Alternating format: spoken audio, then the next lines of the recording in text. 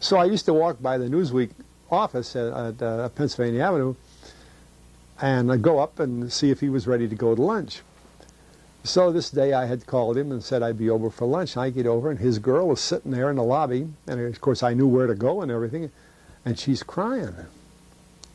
I said, Mary, what's the matter? She said, go in his office. So I go in the office, and here's this sheetrock wall with a hole big enough for that picture to go through sideways. I mean, straight forward. I said, what the hell's that? She said, that's where his typewriter went. I said, why? They said they had asked him to do the lead story for Monday morning Newsweek issue, and this was Monday. He worked late Friday night. He got it done Saturday, and they said they cut it over the weekend, and it was a real important story. Nick did the big ones, and the top guys wouldn't have it, and so that's where his typewriter went. He grabbed his hat and he left. A couple of days later, he's editor of the New York Times. I mean, he was that type of, he could work for anybody, you see. Just buy him a new typewriter. He was through his own wall, though, not through their wall. Well, it was. I don't know about there. It was their office. You know. Oh yeah, he was in the office. Oh, yeah. Okay, I thought it was his house. No, he was downtown in the office. Oh, good for him. But he's that kind of a guy. Well, we need more of those kind of reporters. You know, as I understand it, the reporters don't get. You know, people are blaming the press for everything, for the fact that we don't know what's going on in our country. And I heard somebody very, very eloquently describe the fact that it isn't the reporter's fault necessarily that they're writing crummy work. The editors and the publishers are spike everything they don't like. They won't edit right. everything. Sure. The worst thing is omission. Yeah. See, you can have a story, but if you can't tell anybody, that's a worse thing because it's a story that needs to be known. And they use omission more than anything else today. Why isn't there a clearinghouse for reporters who get their stories spiked, who can then take their stories and say, okay, I want you to publish it in your magazine or whatever. Nobody's got the guts. In fact, I got a letter today from the crowd that is causing one of the problems. Yeah. Do you know that organization? I've heard of them.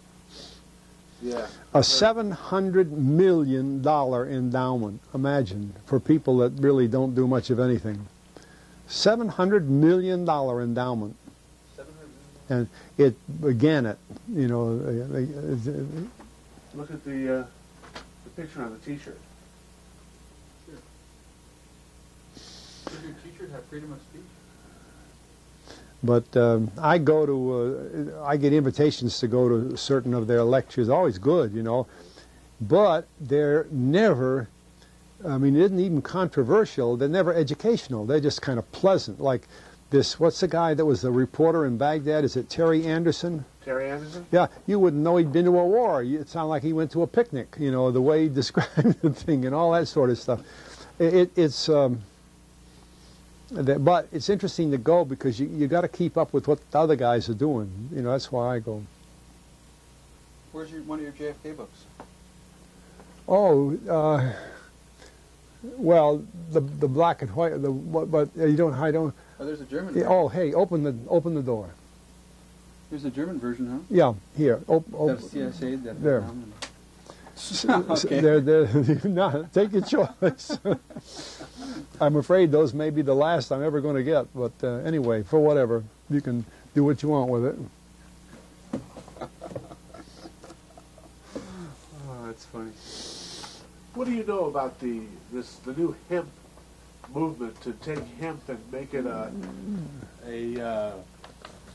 well, the research on it is that it's the finest fabric, the finest paper source, and the finest fuel source in the world.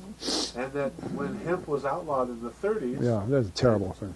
And now they're growing it all over the world again. They're growing it. It's the biggest crop in Virginia today. Today? Hemp? I didn't know that. Illegal, but it's the biggest crop. Because, yes. It grows like it's a weed. It's a weed, sure.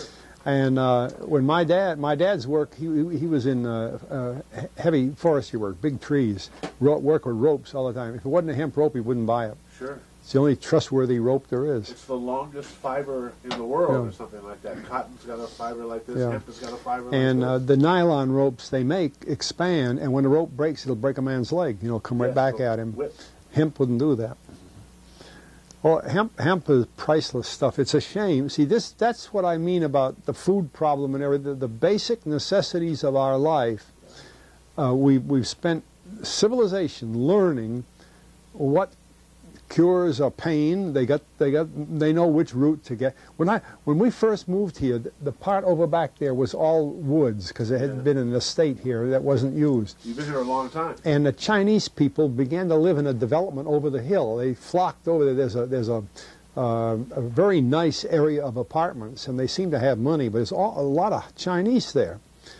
And I'd look out here out walking my dog, and I'd see these people in the bushes on their hands and knees digging up stuff, and it was sassafras. Huh?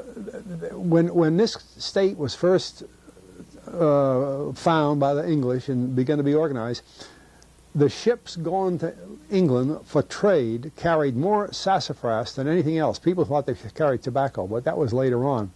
Sassafras has more, the ingredients of it, you have to have the root. It's better for you medicinally than almost anything else you could find. Well, the Chinese would be on their hands and knees digging it up, whereas the rest of us would be walking past it, didn't even know. Well, we've spent all the time man's been on Earth to find the best things that do everything, like hemp rope and sassafras and so on. Now we're burying it all, and people, you tell somebody about sassafras today and they might remember that there's a drink called sarsaparilla, but that's as much as they know. You don't even hear about sarsaparilla anymore. No. That's something from the past. Or moxie. Boy, moxie used to, you got a lot, moxie was a real drink. I don't know whether your age. I've heard of it, but I don't know what it was. Was it sassafras? I never heard. Yeah, sarsaparilla. No, moxie was. I don't know the ingredients, but it was a good soft drink, and I never heard of Coca-Cola. When I grew up in New England, and we never heard of Coca-Cola up in New England, but we have moxie all the time. Huh. Amazing. Colonel, what do you know about tungsten in Vietnam? When I was studying Vietnam back in the 60s, I read some articles that they were mining tungsten out of Vietnam, and that it was because it's essential for gun barrels and things like that they were mining it like crazy. Well, tungsten is a very valuable metal that we have very little of. It just happens that way. And one of the sources has been the Soviet Union, but we have difficulty sometimes getting it from the Soviet Union under present conditions. And Vietnam was another area, but wherever there is tungsten, we go after it. I think another big one is either Niger or Nigeria, down in that area somewhere in the middle of Africa, there's tungsten. So, see, Vietnam, a lot of people forget the antecedent in Vietnam. The French were there for about 100 years. Now, the French were real savvy about things like mining and all that. That's why they went. That's why the British, why all these people went to these other countries, was they figured the property was free. They didn't honor anybody's title to property. In fact, the idea of owning property didn't occur to the older groups of people. And they didn't live in a flat world. They just lived on what they were there. It didn't bother them what's on past the horizon. And until Magellan went around the world, or his people did, he never came back. People didn't think of property. If you didn't like your neighbors, you just moved a little bit, see? Well, the same with mining. I've been in a place in Africa where a man was working on a log, hammering out gold into jewelry and stuff, right sitting at this log with a couple of little boys over here working a pump to keep the gold molten for him, or soft. And then, by God, while I'm standing there watching him and my co-pilot, he signals to the boys.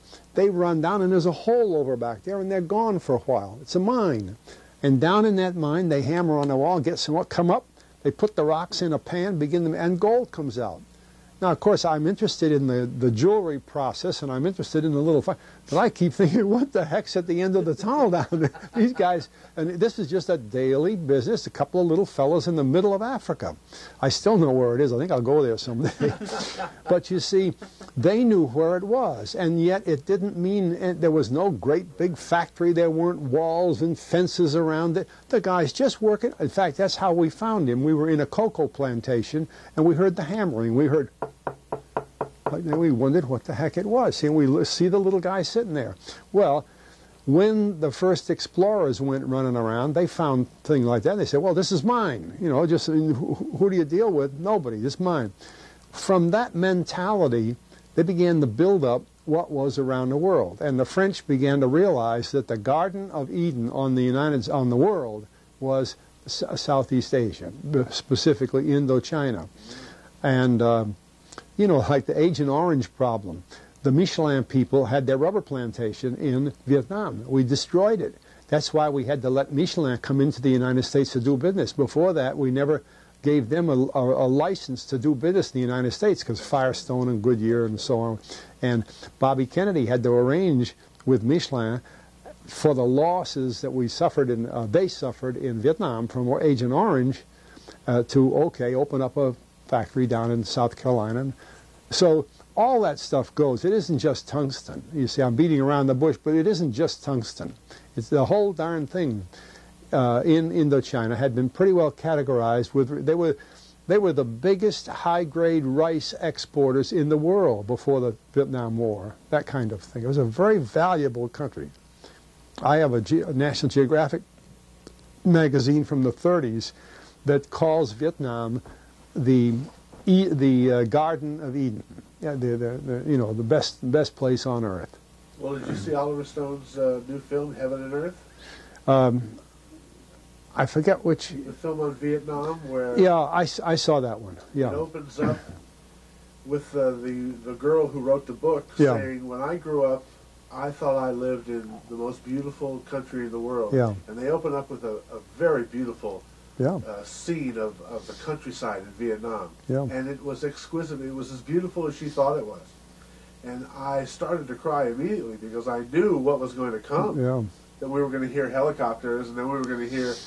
And, yeah, it was a garden spot. But why down there I've got thousands of color slides. And I could show you pictures I took in Vietnam in 1952 when it was a Garden of Eden. Beautiful. They called Saigon the Paris of the Orient. Only it was prettier than Paris. It was beautiful. And one of the things you'd see is down the main street, the most frequent individual marketplaces were flowers. Just all over the place, flowers. And you fly to the coast. When men were injured in the Korean War and had to have a long period of recuperation, we would fly them. I was a commander of a heavy transport squadron. We would fly them from Tokyo on military orders to Vietnam to take them to the beach for rehabilitation. The hell with the war. You know, no war, at least not there. No war was in the north at that time, between the North Vietnamese and the French. But South Vietnam was open. I flew over North Vietnam and we got shot at, but not South Vietnam. But we sent our soldiers down there. They got Vietnam duty, but it was to go to a resort. See, it was a beautiful place, and it was just there was absolutely mindless to destroy it. When Kissinger and Nixon carpet bombed parts of Vietnam and Laos and Cambodia, that was absolutely criminal because they can't grow crops anymore. The ground is all dug up. And like I say, the Michelin people, we destroyed their rubber plantation. That's amazing. So but with getting back to the tungsten for just a second, just for the last part of it, who was doing the mining of it? I mean, was it just an American mining effort, or was it a joint... Well, thank you. By the way, get yourselves whatever you want. It's just a regular refrigerator. Get in it. Maybe an apple or something, Pat, for me? Gee, I don't have I have an orange, but right now she's on her way buying apples, and I'm sorry. In fact, we're going to buy apples tomorrow. Okay. I think you would find that Vietnam, before we got in there, it was pretty much a French corporation. I mean, almost all the things being done there were French. And in fact, it's most likely one of the reasons for the Vietnam War was to get the French out of there and get our businesses in there, because on more than tungsten is the oil. There's enormous oil finds that already have been located off the coast of Vietnam. So the assets of Vietnam were what we would gain from the war, and our companies are moving in there now and taking over. You mentioned, speaking of oil, you mentioned in one of your last talks that petroleum wasn't what we thought it was, that it wasn't a fossil fuel, that it didn't come from fossil animals. Yeah. Is it just a mineral? Is it a mineral like any other mineral? Is that how it, what would you say? How did it, what's the origin of You see, petroleum? when they first found petroleum, because they were beginning to make motors and needed on axles or wheels on railroad trains and all that sort of thing, and remember, trains started in the beginning of the 19th century, then oil went from just a lubricant to a fuel, and it made it valuable.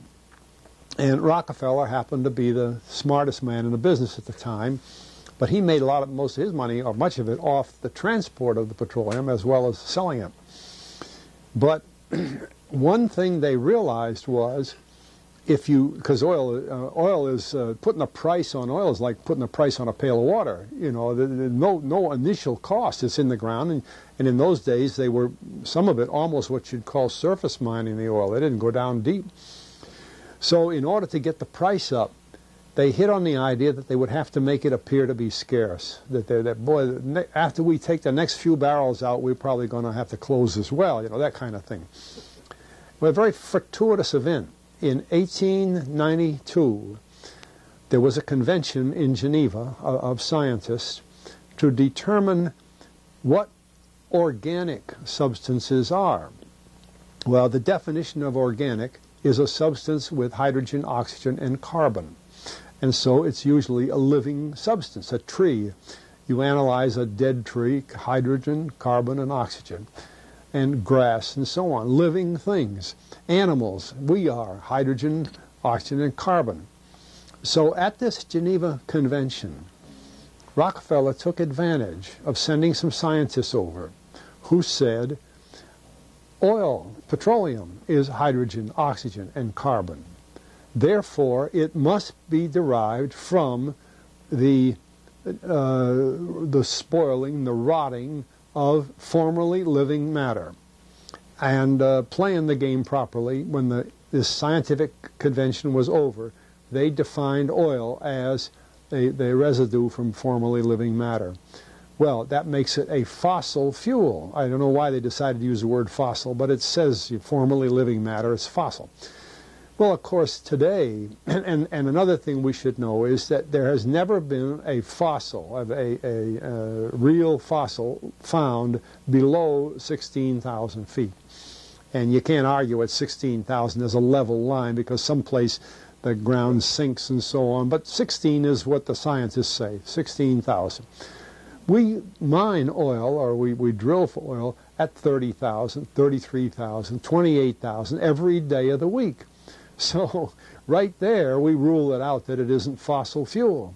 It's called fossil fuel for the minds of the public to feel that it is an asset that is running out, being depleted. We talk about depletion allowance, which is a lot of, and actually if you know the world's oil supply, you know that it is not going to run out for an awfully long time. It is the second most prevalent liquid on Earth. And we haven't begun to dig. Well, with all that background, you see, the people in charge of the petroleum business, for perfectly reasonable business things, just like any other man in the business, wants to keep his price as high as he can get away with. And the way to do is just say, well, there's no more. The last barrel is going to cost $1,000, and then it's all done. and they preach that stuff. What bothers me is that in geology books, it's in there. The geologists say it's a fossil fuel. They've been bought. I mean, I went to a 4-year federal staff energy seminar run by the government of the United States during the so-called energy crisis. I was the participant that represented the railroad industry. The airline industry was there. Every AA, administrative assistant of senators and congressmen, was there. The CIA was there. The Defense Department was there. The State Department was there. Sometimes sitting right in front of me in the row would be Henry Kissinger with his friend, the head of Department of Defense. It's too bad I can't put the names with them. But anyway, people like that, top men in the government, sitting there listening to the Federal Staff Energy Seminar. Well, what this was doing is for 4 years, they were teaching a propaganda line to the leading people in this country, and therefore to the leading people in the world, when you include the Kissinger and Schlesinger, among others. And the object of it was, as Kissinger used in his own terms when it was time for him to speak, to create a world price for oil. In other words, not 30 cents a gallon here and 90 cents a gallon there, but let's get a world price. That's their goal, and they're trying to do that for wheat and everything else. We don't realize what the controls are, whether it's oil or some of these other things. Almost everything today is being categorized at the highest price they can possibly make it go. And so calling petroleum a fossil fuel is the basis for this system with respect to petroleum. And I don't know if the name Arthur Kantrowitz rings any bell. Arthur Kantrowitz is the head of the Kantrowitz Labs set up by the Avco company near Boston, scientific laboratories. And a great man in the scientific world. And Kantrowitz and I were sitting at a table at this seminar once, and the table happened to be all young college grad, PhD geologists. And so just to get a conversation started, I turned to Kantrowitz and I said, Arthur, what do you think about this foolishness of these speakers talking about fossil fuel? And it was kind of put up. He started laughing. He said, you know, that gets me. He says, I don't have a geology degree, but he had 1,000 other degrees. And he said, I don't understand. He said, you'd think that these heads, these other fellows at the table, we did it on purpose, start listening, you know.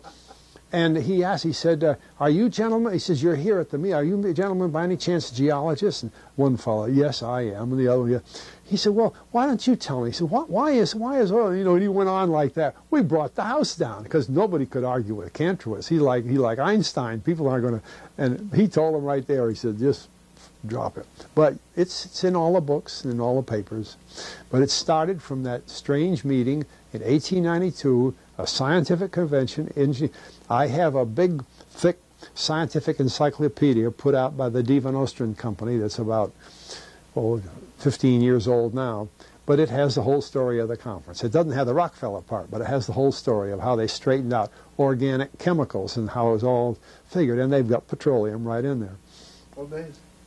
Amazing. So these aren't accidental things, you see.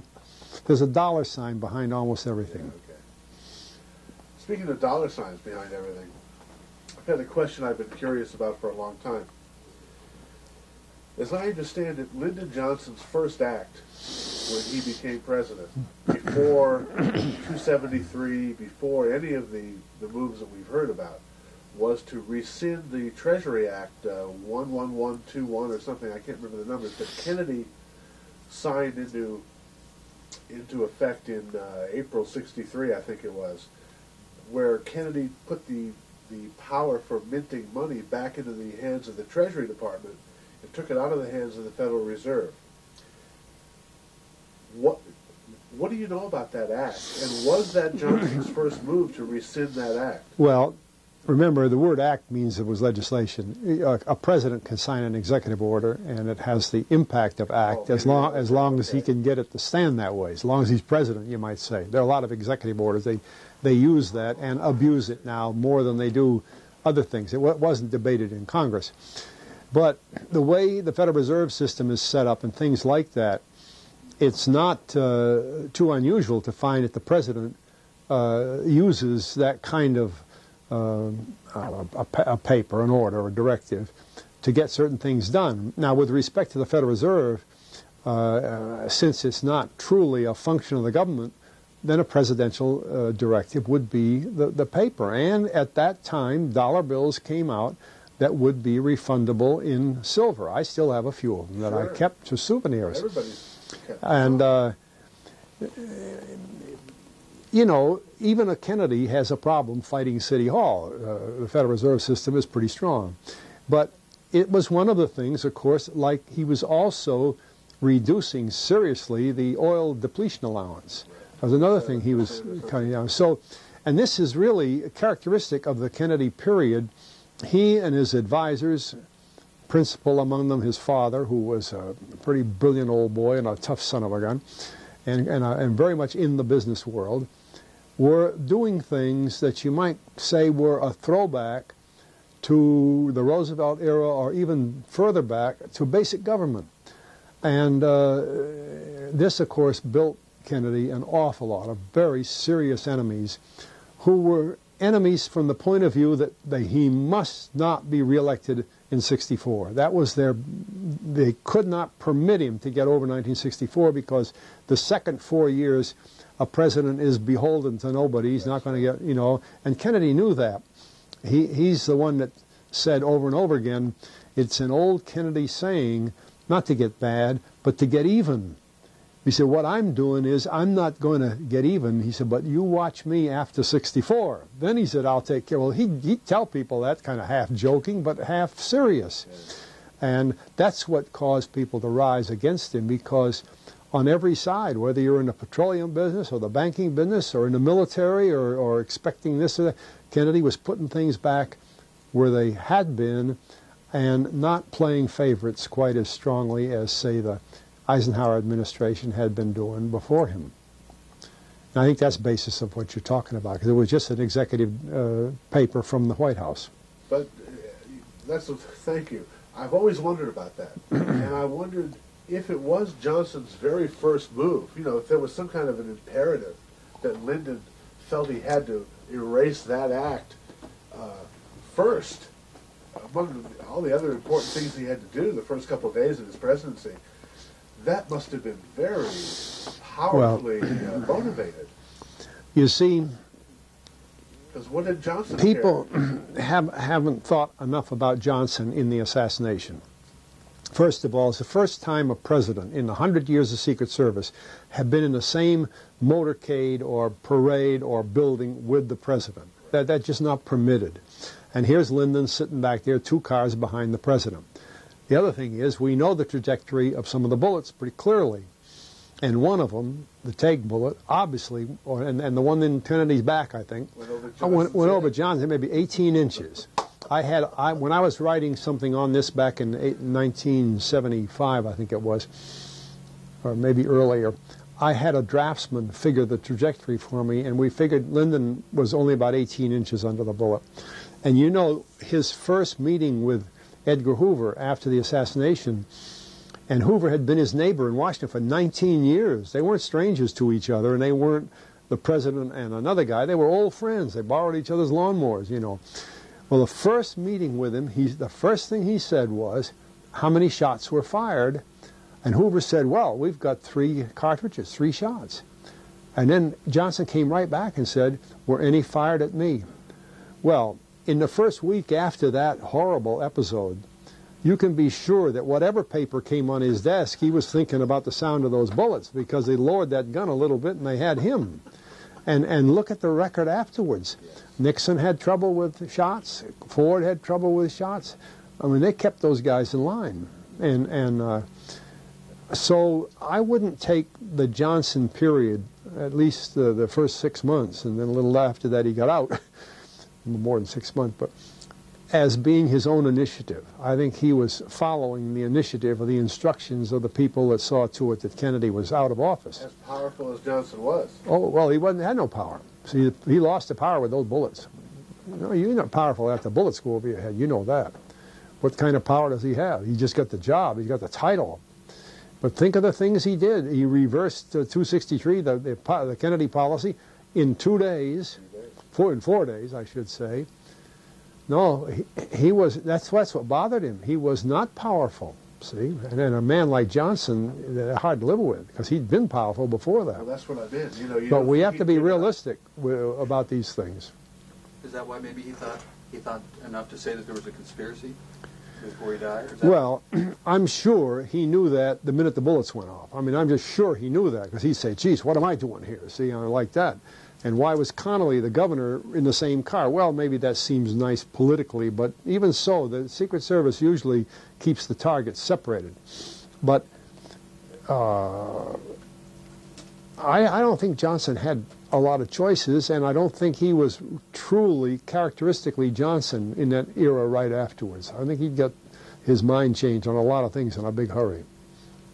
When Lansdale retired, as I understand it, when Lansdale sent you down to New Zealand, and then he retired. Yeah, but we'll put that in clearer terms. People have abused that business. Lansdale and I had known each other since 1952. And Lansdale heard that I was going to be going down to New Zealand because the Joint Chiefs of Staff were sending, an officer to go with a bunch of businessmen, see, escort officer. And he says, I know the guys in Antarctica, I'll make sure you get your orders and all that. But he worked for the Secretary of Defense, I worked for the Joint Chiefs. We weren't even in the same level of work. We were in completely different offices. Yeah, people think he was my boss at the time, and I'd like to straighten the record out. He wasn't. And he was just an old friend. Hell, I'd known him from 52 to 63, 11 years. We'd visit each other's homes, wives knew each other, that sort of relationship. I'd be on a flight, he'd come in the airplane with me. He wasn't a pilot, but to travel somewhere. So he knew I was going to schedule to go, and he knew people to talk to about it, and that was just it. It wasn't his doings as such. But I did notice he seemed more interested in it than normal, so I had a little feeling that there was something in it that interested him. And I just wanted to straighten that out because some of the writers have really screwed that up pretty badly. What kind of a guy was he? I mean, was he... He was a genius. See, our country sent him to the Philippines to remove a president from the Philippines, Quirino, that was no longer acceptable. It's one of the few times that a man in a position like that wasn't just murdered and thrown out. Lansdale created the successor from this man Magsaysay, who when he first went down there, Magsaysay was a captain in the Army. A captain in the Army. Built him up, he got to be Secretary of Defense in the Army. Well, of course, with U.S. help and everything in the Philippines, that's not hard to do with U.S. dollars. Like Lansdale told me, he said, I did it with a blank checkbook. He said, that's all did they give you guns and all that stuff? No, just blank checkbook. Everything went fine. He was happy with the job. And so he used his power, but he used his good sense. Like there was a so-called opposition, the communist opposition down there called the Hooks. Well, he took advantage of that. He'd get Magsaysay to be the head of a battalion, say 1,000 men. The night before, half of the battalion would go out in the bush and attack a village, not in uniform. And in the morning at sunrise, the other half, the loyal half with Magsaysay up front would come in and trick guys out of the village, and burn down some huts and everything. And everybody'd run like wild. And then finally Magsaysay would round up the chieftain and say, hey, we're the loyalist people. Come on back. Everything's safe. We've captured the guys. They would actually have execution things. They'd shoot at the guy. The guy'd fall dead. They'd throw him in a truck. They'd shot with blank bullets. I mean, Lansdale never overlooked anything. And of course, when all this was going on, who's the other half of the battalion? Oh, they're Hooks. They're those communists that live in the bushes and that kind of stuff. It's clever. Good scenario. And he kept doing that enough times so that the people that had never bothered to vote before and all that kind of stuff up in the bush, thought this Magsaysay is just a wonderful guy, see? Meanwhile, Lansdale's off on the side somewhere playing his harmonica with his friends. But it was smart. Another thing he did that they don't usually write about is he had a lot of movie projectors. And he would send men into towns showing movies that, among other things, is like evening TV, see, but it was just on a movie, and among other things, showing what a great guy Meg Sai was, and then maybe some little marginal kind about Quirino, really not such a good, he couldn't attack him, but, maybe, we ought to get rid of this guy. Oh, Meg Sai be one of the people, coming up. And the way he did it, he just, when they counted the votes, Meg Sai had so many votes, he just swamped Quirino. And Quirino left because of a vote, not because of a bullet. Well, that's kind of a job. We should have done that with Castro. See, we get Castro out that way. Now, wasn't because the hooks were actually a comment. They're all well. They were there before, The basic hooks, yeah, he just took advantage of it. See, any opposition, just like here when Joe McCarty would get mad at somebody, call him a communist. Well, Lansdale would get mad at somebody, or getting Mag Sai mad at a tribe somewhere. He'd say, well, they're hooks, let's go after them, see. But a lot of it was, he used to tell me how they staged some of this stuff. And they'd start with the movie theaters, and get the people thinking. And then it always happened that the town that had the movies showing, and he'd say what they do is just go downtown and show the movies on the side of a building or something, but all the natives would come in, see. And he said that if they ever noticed it, it was always where they showed the movies and where Mag Sai had come just to see the people, that all of a sudden the hooks attacked. See, it just all kind of went together, that kind of stuff. And he had the agency behind him, but even that was funny. His worst enemy in Manila was the station chief of the agency, because Lansdale didn't realize it, but they hadn't told the station chief that this guy was coming in to do this. They were operating like 2 units there, and finally, Lansdale told me one day, he said, I wouldn't be surprised that bastard shoots me, because he knew he was really mad at him.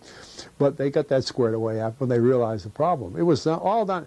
He was really working almost alone, but he had some very, very close, powerful friends in the lower level Philippine government, like Mag Sai and people like that, and he treated them so well that they just, a fellow named Valeriano, actually Valeriano, we don't hear much about this, was training Cuban exiles before the Bay of Pigs, and he gave them actual, practical, down-to-earth training about how you overthrow somebody, because Valeriano had been the guy that worked with Lansdale to overthrow Quirino, and they figured he's a natural. We had aircraft from the Philippines. We had people from the Philippines helping on the Bay of Pigs. I don't think anybody's ever written about that. Was it Lansdale who pulled the... he sounds like a master psychological that's his warfare big operative. What they call unconventional warfare. Was he the one that got 1 million people to move from one part of the country to the other by telling them that the Virgin Mary had appeared somewhere? In Vietnam. Yeah. And people laugh at that, but I have a copy of a speech made by John Foster Dulles in 1953, in which he states that over 1 million North Vietnamese have been moved to South Vietnamese because the poor people can't live with communism. Well, what it was is Lansdale and his people, called the Saigon Military Mission, made it so damned uncomfortable for them that they left. And our Navy transported 660,000 North Vietnamese from the north to the south. Well, then we have to think now. These are people that their ancestors had lived on little farms. They lived on little farms, and they had what they call ancestor worship. They wouldn't leave the farm because their ancestors were buried there, and they left. There must have been an awful lot of pressure, and it was psychological pressure, a lot of it. And they got on Navy ships and went to South Vietnam. 330,000 were moved by CIA's airline, CAT airline. And then when Dulles gave this speech at the American Legion Convention on the 2nd of September in 1953, which, by the way, is the Japanese surrender date, and it is the date that Ho Chi Minh founded Vietnam, a very important date to Southeast Asia. When he gave that speech, he said that 1,100,000 Tonkinese have been moved to the south, and we're taking care of them there. Well, when you get people like that down there and you kick them off the Navy ship, where are they going to eat that night? Sure. Well, they were supposed to have like camps set up that they could go to, but most times they found out that the people they gave $3,000 to feed these guys had taken off with the $3,000. Well, they didn't give a damn. So those people started right away by being hostile to South Vietnam. They're not close to each other anyway. They're different people, and they've always been different people in their own upbringing through thousands of years. And it was a hostile situation, so they became, by definition, bandits. They had to steal to eat or to survive.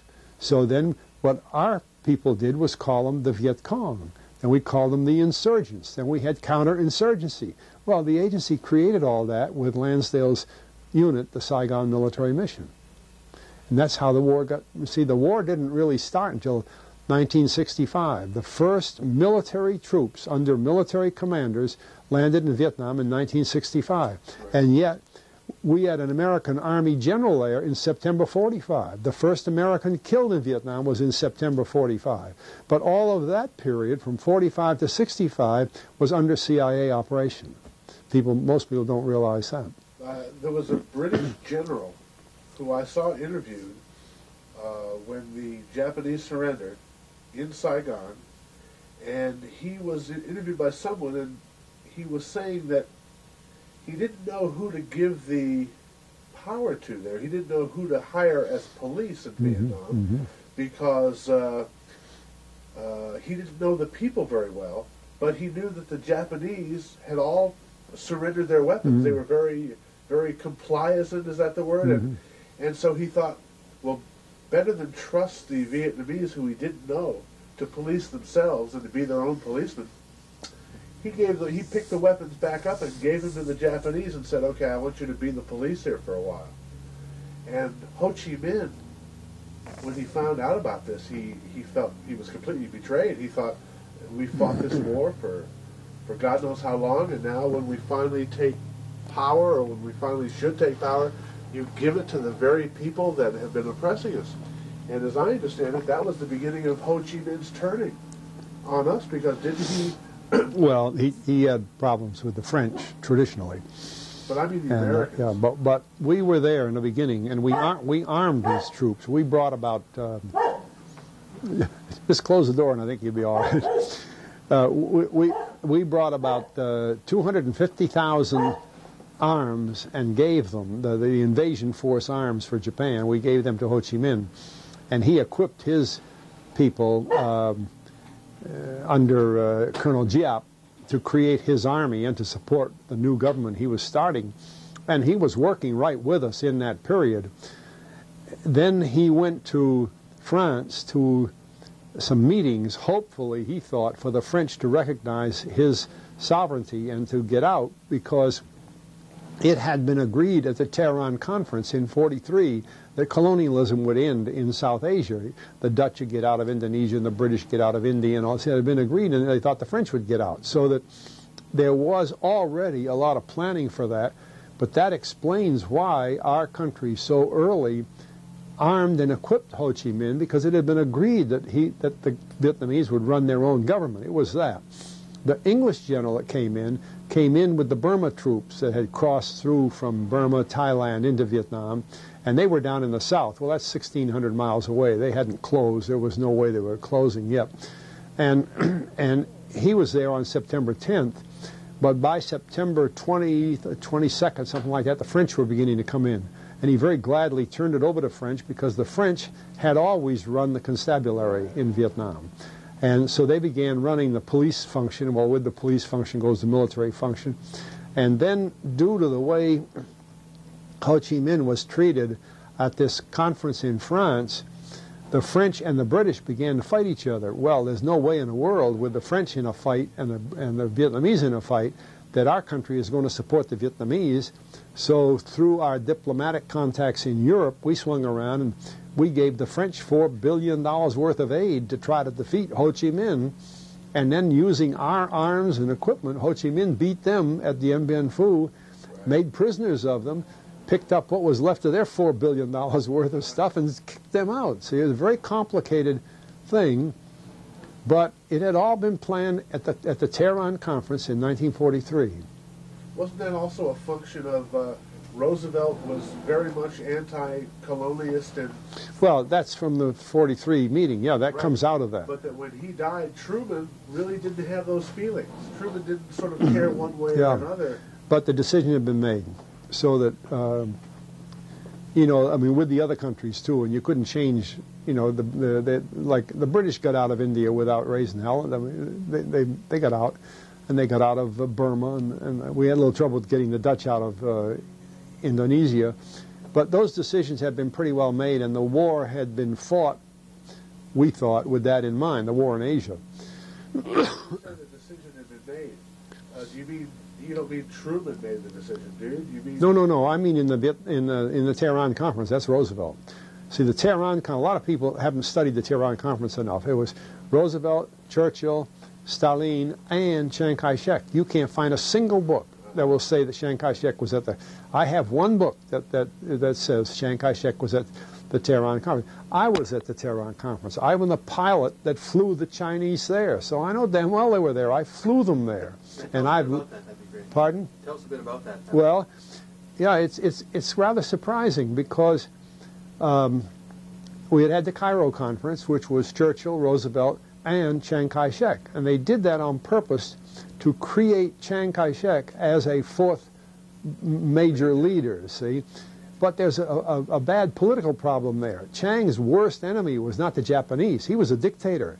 He ordinarily would have sided with the Japanese, see, but he was a dictator, but he was controlled by TV Soong. First of all, TV Soong's sister was his wife, and secondly, TV Soong was the wealthiest man in the world. So Chiang Kai-shek knew who he was working for. Well, this gave Stalin a problem, because if Stalin was going to try to agree with Roosevelt to help Chiang fight the Japanese so we can move B-29 bombers closer to Japan to bomb and end the war, Chiang's enemy wasn't the Japanese. Chiang was Mao Zedong. Well, Mao's a communist, and how the hell is Stalin going to tell them to, you know, to forget the communists and side with this guy Chiang, who was a dictator? And he had a hell of a time. So Roosevelt did it. He argued with Stalin. Churchill kept quiet, and they finally worked out an agreement. It probably cost a hell of a lot of money, where Stalin told Mao, look, Chiang is fighting to get rid of the Japanese, which is good for China, so be quiet for a while. Well, that was 43. Mao beat Chiang Kai-shek in 49, so there was an interval. But what happened immediately, and it was noticeable because I was based in Cairo, and as I say, I had been at the Cairo conference, and then I flew the Chinese up to Tehran from Cairo. These were TV Soong's delegates that had been there at the conference, and en route, just as a point of interest, I landed at Habbaniyah in Iraq to get fuel, and another plane landed. It was Elliott Roosevelt. He and with a friend of mine, Captain Gray, they were going up there. Elliott said his father wanted him to meet Stalin, and we stood and talked. I introduced him to the Chinese. It was no secret the Chinese were going up there, except to the newspapers. They never mentioned it, and the books don't mention it. Wasn't Elliott Roosevelt some kind of a covert operator in some way? Or was it Elliott Roosevelt was based... Kermit? Yeah, Kermit. Elliott Roosevelt, who was Roosevelt's son, Franklin D. Roosevelt's son, was based in Algiers with a Air Force reconnaissance unit doing recon work out of Algiers. But he was on his way, and the point is that if he saw the Chinese going up there, he'd know darn well they were there. His father knew they were there. And I don't know whether you know this interesting story or not, which Elliott Roosevelt wrote and signed himself, that years later, when he went back to Moscow to talk to Stalin as a sort of a reporter, as he was leaving, Stalin said, I'd like to ask you Elliott said, I'd like to ask you a question, sir. He said, why is it that when my mother, Eleanor Roosevelt, asked 3 different times for permission to go to Moscow, to visit Moscow, your ambassador turned her down? And Stalin acted surprised. He said, you don't know why we did that? He said, no. He said, well, I sent my ambassador, Gromyko, down to Georgia when the president died, and I have him ask Mrs. Roosevelt one thing. May I view the body? Because Roosevelt was in a coffin that was closed. It was never open. And Stalin had an idea that he'd been poisoned, and therefore he would be black or discolored, and they couldn't see him. So he asked Gromyko to take a look at him. And he sent Gromyko back a second time. She gave him the same answer. Sent her back a third time, and no. So said, when she wanted to come to Moscow, we wouldn't let her. And Eliot said, well, why was it so important that Gromyko have to view the body? After all, my father was dead. And Stalin said, you don't know why? And this is Elliot Roosevelt writing and signing the story. He said, he was murdered. By whom? The Churchill gang. Just like that. And Elliot asked him again. He said, what was in it? Churchill gang. You don't know that? And you know, poisoned. Well, I have known English people who think that's true. And just in conversation, they say, have you heard the story that Roosevelt was killed by some people from here? But the interesting thing is, you know the Sunday supplement magazine called Parade? Yeah. You know, 15 million every Sunday? Did you know that that story was printed in Parade in 1983 and signed by Elliot Roosevelt, and nobody seems to know that? 1983? 1983. I have a copy of it upstairs. No kidding. Do you think that's a true story? Do you think Oh, if Elliot signed it. Well, I mean, I understand that Stalin thought it was true. Do you think it was true? Well, I would have no way of knowing except I read the story. Okay. And I know this much, too, that Franklin D. Roosevelt had ordered Elliot to be in Tehran to meet Stalin, you know. In other words, that Elliot had met Stalin, so it's very, you know, reasonable to expect that the editor-in-chief of Look magazine would send him to Moscow because he knew Stalin. Nobody else could have a face-to-face I mean, those elements are pretty true, and I can't imagine Elliot writing it as a, you know, in '83, the situation would be such that if it wasn't true, he'd have a hell of a time with everybody in the Soviet Union. Didn't you met Elliot on his way up to visit Stalin once when he was doing a gas drop for his plane or refueling? Or? We stopped at Iraq in Habaniya was a British airport there and got gas. And it was at that time that Elliot saw that the Chinese were on their way to Tehran because the next time we landed, we were in Tehran. And I had all the Chinese with me. And what was interesting is the Russians were in charge of the protection of the city, the protection of the people for the conference, which they should have had them down there taking care of Dallas in '63. We got into the inner city of Tehran, and I had been there before, and all around the inner city of Tehran, and it's a big city, there was a velvet,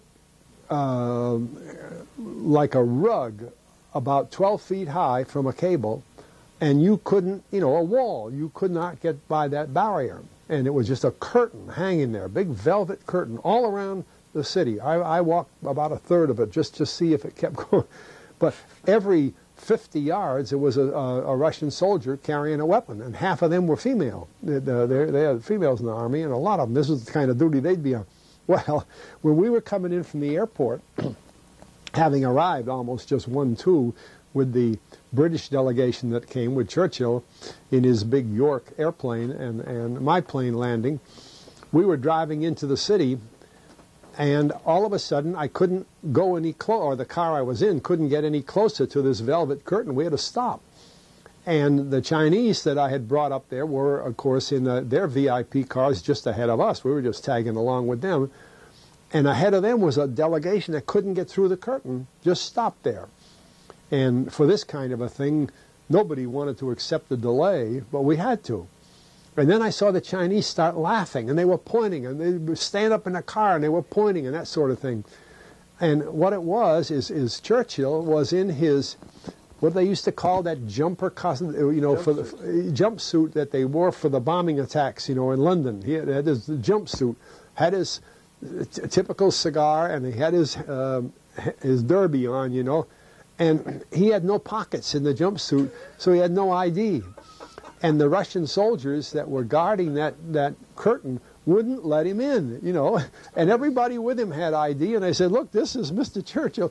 The soldier, where's his ID? And he hadn't. And the Chinese were just laughing to beat the man. Churchill must have thought they don't recognize me. Well, you know, it was a typical Russian soldier. You know, where's your pass? And never mind what your face is. I mean, we all thought that, but they made him wait. We had to wait. And finally somebody from inside came out and rescued old Churchill and let him through the gate, and he's shooting on through. And when we got to the gate, we were directed to where we weren't going to stay while we were visiting, but we weren't put inside. But that just killed the Chinese. They were still in there laughing to beat the band. Do you think that I asked you earlier about the bankers in Russia and who controlled the money system in Russia. What I was leading to was, if our money was backing the earliest Russians, and if our bankers were friendly with the earliest Russians, and if they were indeed financing them to some degree, was the Cold War a put-up job? Was there really ever a difference? Because if our bankers were running Russia's banks, and if they were running our banks, they would know better than to know, that Russia would be against us to the degree that we were all told during the Cold War they were against us. Do you think that there was some kind of put-up job on an enormous scale here? I don't know whether, and I don't mean to be talking down to anybody, no. Most of all present company.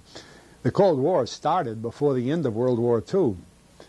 Our OSS people made contact with what they considered to be valuable intelligence agents within the Russian sphere before the war ended, when the Russians were still our allies. And they exfiltrated those people, about 50-50, Nazis and pro-Nazis. And Mr. Dulles' deputy, Frank Wisner, was stationed in Bucharest. Dulles was in Switzerland, was in Bucharest, Romania. And we had a lot of POWs, American air crews in Romania, that we'd been bombing the Ploesti oil fields. A lot of planes were shot down because all low-level bombing. And so it was a humanitarian effort for Wisner to try to find ways to get these POWs out.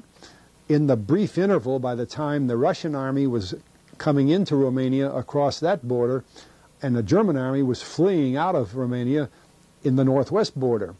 So in that some 2-week period, he put together a freight train, big freight train, and he put 750 Americans on that freight train, POWs. And these Nazis that he was taking out, he stuck them in the freight train.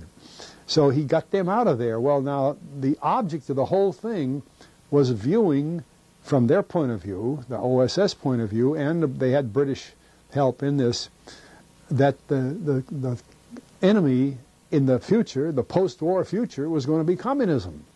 And so they bring these guys out, and the freight train went through the Balkans with the doors sealed like any freight train, came out in Turkey, and as it entered Turkey, General Giles, who was a commanding general in Cairo, head of the Middle East Command, called my boss at Cairo, and I happened to be chief pilot there. He said, have planes enough to go up there and pick these men up and bring them out when they get off the train, because after the train goes through Turkey on this regular track that's there, it goes, because there were mountains, it goes into Syria for several miles, and it's only just barely across the border, but it's in Syria.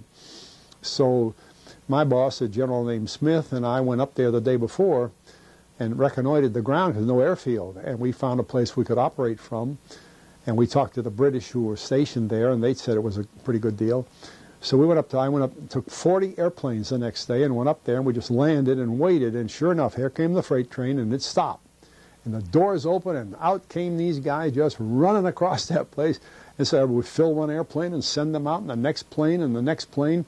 And I had the general's plane, which had plush seats and all, and the last guys to come out, some of them had been injured, and we had nurses with us and all, got on my plane to go out, and I noticed that some other guys just standing in the aisle that were just kind of extra, because I wasn't on the other plane. I didn't realize there were so many of them, and they weren't Americans, and they were these Romanians and whatever from the Balkans, plus Nazis that they had gotten to change over, see. Like Galen did, the head of German intelligence, General Galen, changed, and he was picked up the same way, but he went out through Germany. And I brought these fellows down to Cairo. Well, the minute they got to Cairo, there were cars there to whisk them off, and we never saw them again. But that's evidence of the beginning of the Cold War, because that was in September of '44, And the German surrender came in May of 45. Well, I guess what I was getting at was the Cold War truly a real thing? Because, in other words, if our bankers are running the banks in Russia, was the Cold War an honest conflict, or was it something where it was just done to sort of suck money out of the American people and the Russian people and put a bogeyman, you know, that we were the bogeyman for the Russians, am I right? And they were the bogeyman for us. Mm-hmm. But I don't think there was any If you read Buckminster Fuller's enormously important book called Critical Path, a computer term, Critical Path, he states very clearly that the so-called Cold War created expenditures, and he died in 83, so he's talking about 45 to 83, of over $6 trillion. Now, if $6 trillion had not changed hands and then multiplied as it changed between 45 and 83, there would have been, our business world would have been a lot different than it was, including the Soviets' business world and the British and everybody else. Or, as the book I quote so often, the Leonard Lewin's book, The Report from Iron Mountain, our governments do not know how to operate without the threat of war. They just, and he says that Kennedy started a commission of people to study what we had to do to run a nation in a time of permanent peace, when you could just say you don't need a Defense Department. He said, you know, how are you going to do it? No question about it.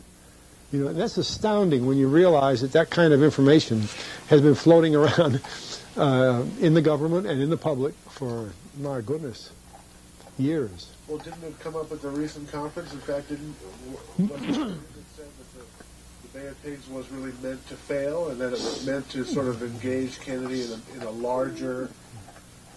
he was put in a fait accompli where he had to invade Cuba. Was that brought up? No, that wouldn't have been me. Okay. No, because... Do you agree with that? No. I don't think they ever really intended to do away with Castro. Castro's convenient, just like Khrushchev was convenient. Stalin was convenient, when you think about it. No, it's a different play of the game, because if Castro was a problem, we get rid of him.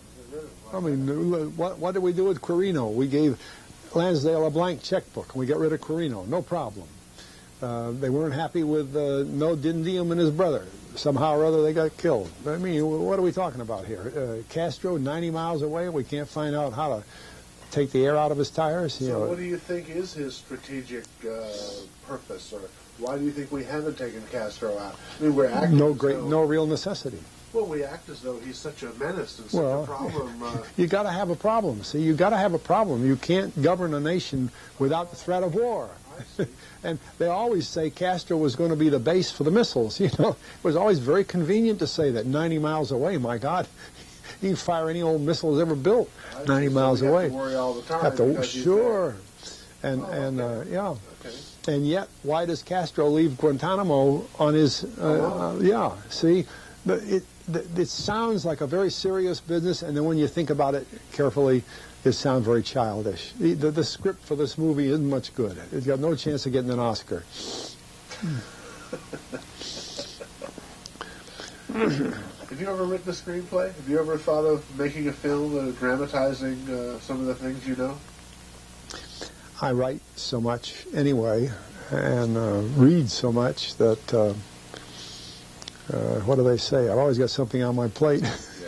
I've thought of them. In fact, right now, it's a question of whether I should start in on my autobiography, because I have kind of a strange personal feeling that if I don't write it down, just like talking with you people, whom I figure are quite well informed, much better than average, and yet there are so many things we talk about that you haven't heard of, that I keep thinking, you know, I should set this down. And it's not just for these subjects. I got involved. And I don't know how this started. I was a branch manager of the bank in the Pentagon. Well, it happens to be the biggest bank in the whole Washington area in terms of people. You know, in the Pentagon, I got 35,000 people sitting on your shoulders, all wanting to cash their paychecks. But anyway, I happened to be branch manager. So the people, the directors of the bank thought it'd be a good idea to take that old stupid Air Force colonel and send him to school. So they sent me to the American Bankers Association Graduate School of Banking at Madison, Wisconsin, and I graduated from there. Well, while I was there, I met a young man who was from the American Bankers Association and was in charge of the computerization programs for banks, which at those days was in the future. I mean, they all still scribbled little notes and put them in big bins and kept records that way. But the computer world was coming up, see? Well, he found out, this man at the Wisconsin school, that because I had been in the military, I was very familiar with computers. I was the first person to put an entire Air Force command, 77,000 people, and all their records on a computer back in 1951, I guess, something like that. And he thought, hey, can you do that with banks? You know, oh, well, just buy the computers, cinch. So the American Bankers Association created an organization called the Committee on Automation, Planning, and Technology. And although I came from a very small bank on a relatively basis, I was a charter member of that committee, and I worked with them for a couple of years converting the banking system to computers. And that meant creating this horrible thing we call credit cards. And after we got the banks in, we all got thinking, yeah, but what about the Federal Reserve System? Why aren't they in this? So I was hired to be a consultant to a firm out here that has made its reputation and its money on ticket sales for airlines. You know, there were reservations for airlines. They're called AirInc, and they're computer experts. And on considering the years we're talking about back in the mid-'60s, they were a real fine. So the Federal Reserve System got a contract with AirInc, and AirInc hired me as a consultant, and we put the Federal Reserve System on computers. Well, I only cite that because, again, I never dreamed of either working for a bank, going to the school, working in computers, and putting the I kind of feel bad I put the Federal Reserve on computers. It would have been better the way it was. But, you know, to recapitulate the era and to try to explain it the way it went for those of us involved, I feel a certain responsibility that I should do that. But it sounds kind of funny to throw that on top of the Bay of Pigs or the U2 or some other things, you know, they don't seem to fit, but that's exactly how they happened, you see. And then while I was in the bank, we tried to get new accountants. And I read in the paper about the Congress being so bold as to start an organization called Amtrak. Well, at that time, it wasn't called Amtrak. They invented the name later, but, you know, Amtrak, the passenger railroad. And I thought, my God, there'd be nothing better than to get a passenger railroad system going. And they're going to have a lot of money. There's all this, they got to fund it. So I went to a man on the board, what do you call it, the organizing board of this new company, and asked where they were going to keep their funds and everything. Would he put them in the bank in the Pentagon? You know, we could take care of them. And we got talking, and he said, hey, he said, we got a bigger problem than that. The minute we open, we have to have offices all over the United States so that this railroad system can do business with the government and with the military. We want a director to handle government and military sales for the railroad. Why don't you do that and hell with the bank? I said, you know, it sounds good, General. So I joined them, and I toyed with the trains for 10 years. Well, now, I never dreamed of doing that either. And yet, in the process, I had a very unusual career there. I became the president of the corporation, 3 different presidents, speechwriter for 6 years. I wrote all the speeches, all the things, all the public word for Amtrak. I happened to be the writer. Well, I've always felt that if you're a writer, you have to know something. So I started reading railroad books and meeting railroad people, and I was absolutely stunned to find out how little railroad people knew about railroads. They just figure you buy a few trains and a locomotive and send it down the track. And really it's about that, you know.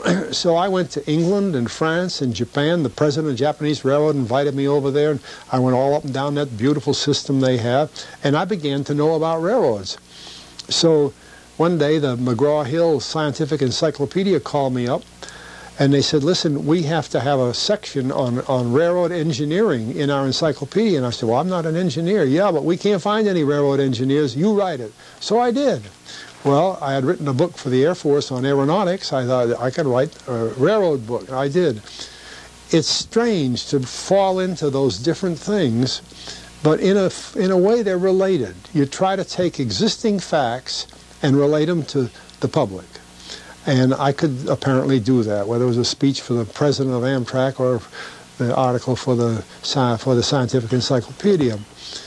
And what happens when you spend a life in that kind of thing is you begin to get seriously concerned about the degradation of the infrastructure of this country. It shouldn't be like it is. We've got $42 billion worth of bridges in this country that have been condemned and need repair because the railroads no longer carry the heavy freight. It's on trucks, and the trucks are heavier than the bridges were built. They couldn't visualize these big trucks when they built those bridges 40, 50 years ago or 100 years ago. And there's many cities and towns that can't be served by trucks with a full load. The railroads don't go there anymore. Railroads used to go to 45,000 communities. Now they only go to 13,000. And wheat growing in Nebraska is piled up in the streets in some of the towns, and neither trucks nor trains can come get it, so it rots. Now that's a fine state of affairs for the, quote, greatest nation in the world. We're in bad shape. But you don't get to the point where you can support that statement until you've seen it, like the failure of the Bay of Pigs or the stupid flight of the U-2 or what goes on in the railroads. They're interrelated, really. It's the fact that so much in this country today has deteriorated, is on the brink of deterioration, that really we have become the most dependent society ever created in mankind. We wouldn't know where to get a red apple on a tree if we had to do it ourselves. We wouldn't know. Do you know where the bread you eat is baked?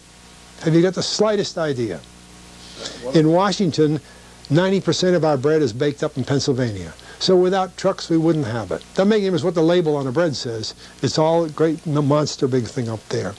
I went to the Culinary Institute of America up on the Hudson River. It's where they teach chefs how to be great chefs. It's a wonderful place. It takes months to get a reservation to go there for dinner. Well, we stopped there one time, and they served dinner, and I had these wonderful muffins. And the waiters that just stand all around are the students, because they did the cooking. They want to know what you think of you don't need a menu. They just put all this stuff on your table. So I picked the muffin up, and I turned to one of the students, and I said, where do you get the wheat for this muffin? It's wonderful. So we just buy it. No, you don't. Where do you get it? Well, I'll find out. So he ran through the room into the chef. Others gathered around the table. There were 10 or 15 of these students, all to see what the question about the muffin was. And so while they were standing there, I said, you know what he's going to tell me? When he comes back, he's going to say they get it in Canada, because American wheat isn't edible. This is an edible biscuit. This is good. He came back, and he was smiling. He said, you're right. We don't buy it here. We buy it in Canada. Now, that's quite a statement. It is the Culinary Institute of America, the top chef organization in this country. And to get proper food on our tables, at least on their table, they go to Canada. How many people realize that? Nobody does. Well, we already don't get bananas here. We already don't get, a lot of things here. What are we going to do when all of a sudden, like these cities and towns and some of the outlying areas and the trucks can't get there? What are we going to do for food or shoes? Really, this country has got to get itself organized and create an infrastructure that it used to be best in the world, relatively speaking, from that age, and put us today best in the world with the things that we know. Why do we still have an electric light system as antiquated as we have, and so on? There's no reason in the world we should be operating like this. What do you think the reason is? The ability of power centers to control the federal government. The rest of the governments don't matter anymore, see? And that can be done so easy with money. I mean, this fellow North running for senator here has already spent $11 million, I understand, just to get some votes to be senator. Well, you know, he may be the right guy for senator, but my point is that just throwing money around, you know, is the way the power centers get their will done. And of course, we all know they throw money all over Congress all the time. And so things are done that way. And these power centers aren't necessarily, they're interested in what they produce, not in what we need. And it's really difficult. It's not going to be easy to straighten this out. It's going to be a disaster. It's a matter of the people taking a little more power for themselves, like... Well, and first of all, getting more education, because right now they don't realize it. I mean, I don't, again, mean to speak to you or anyone else that may see what we're doing as though you didn't know what's going on, but think of how many things we've talked about that you haven't heard about before, and yet I'm citing books that are as open and available as a telephone book, you know, and yet we don't know. Our media, you know, Jefferson said, without media, there's no sense of having the government because people won't know what to do. That's exactly what we're doing. Our media does not provide us with the most important things every day. Didn't Jefferson say that if it was a choice between government or media, he'd rather have media? Yeah, because without it, you don't have government. Knowledge, you see, expect the media. And the media today, they defend what is written. That's not what I'm concerned about. I'm just concerned about what they don't write. See, the omissions, that's what COPA's about. COPA wants to know what's not there, see, not what is there. Right. Now, they may not know everything that is there either, but that's not, they want to know what isn't there. And a lot of what isn't there is already published, but it can't be made available to the public. And one thing is, you can't just blame the media, is you look at the figures today on how many hours each one of us spends in front of the TV set, and what's coming over the TV set, you know, and that's amazing. I don't know how to turn my TV set on. I never turn it on because, you know, it's got a cable thing up there. I've never used it. I mean, but how many people, I mean, I just don't, I'd be darned if I'm going to sit there and watch that stuff when I could be reading a good book or doing some writing or something like that, or sleeping, you know. Hey, so Fletch, you know, you've lived a pretty full life.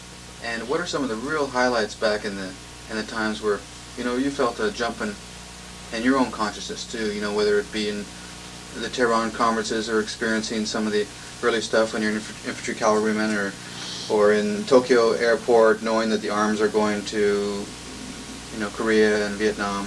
What are some of the real highlights, or just some fun stories or some details? Well, I'll tell you, things that influenced me, and again, not exactly by selection, is even when I was a young man, the Depression was the big thing in our lives. And I was not quite 12 years old, and in my city, you couldn't get a license to deliver papers. You know, you couldn't use children to do work, the theory. And I was offered a paper route by another fellow, and I could earn a few pennies, you see. So he had to wait for a couple of months till I became 12, and then I got the paper route. And with that, I began to have my own money in my pocket, and it was very, very small. But I saw that if I increased the size of the paper route, I'd increase the income. And believe it or not, during the Depression, my father, as a city administrator, had 900 men working for him in his department. And of course, he was getting paid more than they were. And I had such a large paper route, I was making more money each week than he was. Okay. The economics, you see, work by the system you're manipulating. And I learned then as a teenager that you can create the income you have to have, or you can create the thing. Well, in the middle of that, it was customary in my neighborhood for people to belong to a scout troop. And so I joined the scouts in between delivering papers. And one fall, the scouts, in order to raise a little extra money, decided to put on a minstrel show. Remember the old deal when there's a Mr. Interlocutor and the end men and the chorus in the back, and a very ritualized thing. But it was an annual affair, and they had it in the basement of this beautiful church up there. And as a paper boy, I couldn't become involved in all the rehearsals and everything, but I was in the troupe, and I used to go there and hear the guys rehearsing, and they'd be working, and I'd go out and peddle my papers. And the night before the show was going on, the director came to the troupe and said, "Fellas, so-and-so, Clifford something, is sick," and he had the lead song to sing. He said, "I got to have somebody else sing it." So he get up, next guy. And either because he was tired of something, and when he got to me, he said, "You're going to do it." And I'd never done anything like that in my life, although I liked to sing. I could play the piano, and I'd sing at home. So I sang that night, and my God, I got encores, which no one else in the minstrel show had gotten. So the man that was running the minstrel shows was not a member of the troupe. He was a man that put on the minstrel shows, so there would be a bit of professionalism to the work. And he came to me and he said, "Hey, I got a minstrel show next week. I need another tenor. Would you do the same song for this other group?" Well, okay. And he paid me $2 or something like that. Fine. You make money by singing. This is new. Next thing I know, in the old days, and I don't know how many people remember this, when they had horse races and before TV days, the horses would race, and then on the radio there would be this 3 or 4 minute interval, and they would read how the race came out and a few notes, everything that came by telephone to the studio. And then until the next race, they'd have a piano player or something. And one day I was walking from high school down to get the bus to go home, and this piano player, who knew me a little from my singing, said, "Hey, come up in the studio." So I went up. He said, "Hey, you know this music?" I said, "Sure, sing." So I'm on the radio. And I'd broadcast 6 or 8 weeks that way. Again, total surprise, and running home to deliver my papers every night because I needed that income, and the radio didn't pay me anything. And a man called me up, and he said, "I'm the manager of an orchestra," and in those days that meant a big band. And he said, we need a male singer. We'd like to have a tenor, and I heard you on the radio. Would you come?" So I went to rehearsal. So the next weekend, I'm hired to sing with this big band orchestra. We played all over the Northeast, everywhere from Boston to New York and all around. And the beautiful thing about it was, instead of having to run all over the neighborhood delivering papers, I could get a $20 bill just for singing a few songs. Well, that was monstrous in those days. So, you know, these things overtook me. I knew I could sing a song, but I didn't know I could sing it the way an audience would like to hear it. And that led to so many things. I sang in cathedrals all over the Northeast. I began to make more money with it. I bought a car, I paid my own way through school, all that sort of thing, just from something that was so easy to do. Well, then, all of a sudden, to change that, when I graduated from college, rolled up in my diploma were my orders to active duty. I had been in ROTC, so I had and also my second lieutenant commission. And it said, be at Fort Drum, they call it today, but Pine Camp, New York, 4th Armored Division, on the 10th of July. Well, it was the middle of June then, so I just had a month to prepare to go in the military, and I was in the military for 24 years. But even then, funny things, interesting things happened. The first man I reported to, I drove on the base, totally lost. In those days, the military bases, this was one that had just been opened, and you'd hardly know it was a military base. It looked like an old Boy Scout camp that had been run down. And they were still building the buildings that we lived in. The first man I reported to duty to was a Captain Creighton W. Abrams. Abrams later was Chief of Staff of the Army. He was the chief of our forces in Vietnam. He was from my hometown. We were old buddies. And here I meet him just, you know, luck of the draw. So I worked was in the Armored Regiment and in the tank outfit for a while, long enough to know about him. And most people may not realize that this was before Pearl Harbor. This was in July of '41. Our 4th Armored Division was totally equipped with skis, parkers, ski boots, fur thing, big mittens. Our division was slated to go into the army, before Pearl Harbor, to go into the war in Russia. We were going to land in Murmansk and come down from the northern area because the idea was we were going to help Russia against Germany directly. Now, otherwise, we wouldn't have had 14,000 men with skis and with these enormous, I mean, we were just loaded with stuff. And this was summertime. We could put it in boxes and keep it because we'd be traveling sometime that fall. Well, at about that time, I had already obtained in civilian life a pilot's license. And I got orders one day from the Army, and it said, because you have a pilot's license, you will report to Maxwell Air Force Base for military pilot training. You're going into the Air Force. So that got me in the Air Force. Bingo! I left my skis up there in New York. Well, I don't know how long this could go, but it has surprised me in recapitulation to see that events like that had so much to play in my lifetime happened without me even knowing it. I just opened the orders and there they are. I was at Fort Knox, Kentucky on Pearl Harbor Day. Well, in those days, Fort Knox had gold in the big gold thing down there. Great, huge array of buildings with deep cellars. We'd go down there and see the darn stuff full of gold. And of course, the immediate thought of our commanding general when he heard about Pearl Harbor was guard that gold. And every live man on Fort Knox was out there with a gun guarding the gold from the Japanese or somebody, I don't know, the squirrels. And another man that was there whom I got to know fairly well was George Patton, General Patton. And then from there, I went into this flying school. And in flying school, I got out and again I was at the Presque Isle, Maine, the most northern base in the whole United States, at least at that time. And again, we were going to fly North Atlantic. The government was still set on this business of having a lot of us go into the north. And at that time, because I had already been an officer, I was a first lieutenant, and most of the other lieutenants up there were second lieutenant. So I got a phone call from the Pentagon one day, and it said, you've got 52 lieutenants up there. All of you have been ordered to a new assignment. You head right now from where you are to Palm Beach, Florida for further orders. We all ended up in Africa. Had trained for the north and everything else, we ended up in Africa. And immediately we're up in North Africa supporting the desert troops behind General Montgomery and General Alexander chasing Rommel out of North Africa. Well, I could keep going like that, but I just never realized that when it was happening, that it happened with unbroken string. I never had a day off. It just kept going. Did you ever know Stilwell?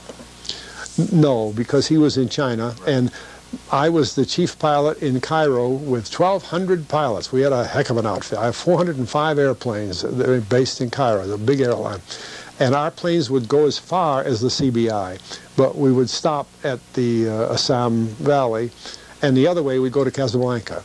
So I never went into China at that time. I went later, but no, I didn't know Stilwell. Because he has such a wonderful reputation as being a smart, tough man. Yeah. I remember he used to call Chiang Kai-shek the little peanut. Yeah. Well, he was right. He wasn't wrong. And an outgrowth of this question about Chiang Kai-shek that is interesting today is when it came time to press the Japanese through Burma, the British needed additional forces, and we didn't have enough forces out there. We had what we call Merrill's Marauders, that crowd, but commandos more or less. But we needed men, we needed a lot. So Chiang Kai-shek sent a division down to Burma, and we made a single force out of some British, some Americans, and the Chinese. Well, the Americans, as is typical, were the paymasters of the whole force. And the way they used to do it in those days was pay was always cash on the table, no checks, no credit cards, all that. And the finance officer would come by airplane with these boxes they call footlockers, about so big, like a trunk. And it'd just be loaded with dollar bills, just loaded. So being in the transport business, I had to fly the finance officers many, many times. And the finance officers going to Burma, and this will interest you, you open their box and no dollar bills, little white like sugar packages. Opium. The Chinese troops are paid by opium. But this is American finance officer. So we used to sit there and say, now where the hell do those guys, where do they get it? See, where does it come from? We had a supply of opium funneling through Burma into Southeast Asia during World War II, which by Vietnam time had become professional. And General Lee Me, the old Chinese general that was defeated in 49 when Chiang was defeated, moved his division into northern Burma, and picked up the trade in the Golden Triangle. Well, he just had the same troops and moved them over into Laos, where they had the Myong tribesmen. Well, they were southern Chinese. They're not Laotians, but there were 65,000 of them in Laos, under the command of CIA, by the way, and ostensibly to fight the Viet Minh troops coming through from Hanoi, which makes an interesting little story. But these were all the Mao tribesmen. And what are they doing up there? Growing poppies. And this whole thing swept into Southeast Asia. And then by the time all that gets organized, the military paying in heroin anyway, in opium anyway, General Lee Me growing the opium, the Mao tribesmen growing the opium, and the Vietnam War coming in. Then the guys from Marseille moved in and took over the operation. And people don't realize that it all had antecedent. There was no holiday. The Japanese signed the surrender in Tokyo Bay on September 2nd, 45. Ho Chi Minh declared the independence of Vietnam on September 45. Our Army general, a fellow named Gallagher, was standing beside him on one side. On the other side was the OSS man, Lou Conin. Both are big names in the Vietnam business. And they start moving on into Vietnam. And we stayed there for 30 years getting the opium business organized. And people wonder where the drugs come from, you know. Could you know, it's such an important subject because, especially with the amount of propaganda that came over with Bush and Reagan coming in, and Bush and Reagan putting Bush as drug czar and making huge amounts of money and sending huge boats to Panama, and my generation and getting flooded with cocaine, and let alone in the Afro-American population getting flooded with heroin, and poor whites, and you know, it's so bad that they would, not only does it disorient and keep people down, but then they use the profits. And if we can go on to that just a little bit, because it's really, you know, a huge job on the American people, a huge snow job, not to make any puns. And it's really important because the generations and the people just don't know the details. No, well, they don't, and unfortunately, I think, again, it works from both ends. The people, the everyday guys, you know, you and me, don't ask the right questions, don't appear to be interested, and if some poor guy's all mixed up in drugs, we kind of ignore him, forget about it, it'll go away, and that kind of thing, whereas it's the heart of things. But when you can find the antecedents, like how surprised we were in 44 to find this drug traffic, but, you know, legitimate, we got to pay the Chinese division, you know, that's what the East India Company started. When, as I told you about Parafit's book, when the emperor would have nothing to do with the British, the East India Company just decided to move into China by distributing heroin from India, which was available. And they got in that way. Well, that's the way we're doing with the government today. You see, we're using the drugs to do it. And it's an old system. It didn't just start in 44. And even in the Caribbean, they talk about having all these oil wells, drilling deep for oil in the Caribbean. Well, they all have helicopter pads. Well, the flight from a helicopter pad to the coast is not checked by customs. So you can bring all the helium you want, all the heroin you want in. There's no customs. They come, the oilmen coming back, you know. And so in they come. But even worse, when I was with the Air Defense Command, another one of these things that just starts, after I'd been in the ROTC program and had written textbooks for ROTC in 49 and 50, at Christmas time, the only time I've ever been ordered to travel at Christmas time in the military, I was ordered to go to Colorado Springs to open up the Air Defense Command, to begin it. 5 of us were. So I left my family in Long Island where they lived, and I drove out. And we had a meeting with the mayor of Colorado Springs the minute we arrived. And he said, you know, you can't imagine how important the timing of this is. He said this city was going to meet this week to decide what a city does when it's bankrupt. And Colorado Springs was bankrupt. He said, but now you guys are coming in here with a whole command, and we got no problem. How many houses do you want to rent, you know, tomorrow, and how much of this? And we just opened it up. Well, I was in with that original group when the Air Defense Command started, and I stayed with them until they sent me over the Korean War. But what's important is that as we set up that Air Defense Command, we knew where 47,000 aircraft were on average all day, every day, meaning that any airplane coming up from the Caribbean or from Canada or from the Pacific was known, because the radar makes no exceptions. It's just like turn a light on, it shines in all directions. And we knew airplanes were coming up from the Caribbean, but they would be given some kind of a pass, don't touch them. When I was running the clandestine business, when Helms wanted to fly a plane into Cuba some night, I'd have to call up the Air Defense Command, and I had a control officer there, and I'd say, listen, tonight, leave that flight alone. And if I didn't, they'd know he was going. And if they didn't have some reason to let him go, they'd stop it. They'd catch the guy or shoot him down, one or the other. We have the capability of stopping everything that comes across our borders. But you take Mena, Arkansas. Planes are running out of Mena, Arkansas like LaGuardia Field. Nobody touches them. Well, it's our own fault. The Air Defense Command lets them come in. Who tells them to let them come in? I don't know who's there today. But well, Clinton said that they asked Clinton this a few years ago when he was governor. Yeah, they said, why are you letting these operations continue? You're the governor. He said, this is a federal operation. I have nothing to say about it. No, yeah. Well, that's the way it does. Everybody's somebody else's problem. Yeah. But and I'm sure the Air Defense Command will announce that it's not their problem. Things are so important in a Canada border that we're watching the Canada border. But all the stuff's built into the ground. It's there. And that was back in my day, 51, 52. No telling what it is today. The equipment is so much better and all that sort of. It is so. Satellite work, reconnaissance work, is so good that if you drove your car into your driveway and then took your bag out and put it in the back of the car while you put the thing down and the satellite went by, it'd see the bag in the back of your car without any trouble at all. What do you mean? There's nothing it doesn't see. At the Washington Sheraton the last few days of the COPA meeting, in the same part of the hotel, we saw a group of fellows called the Association of Old Crows.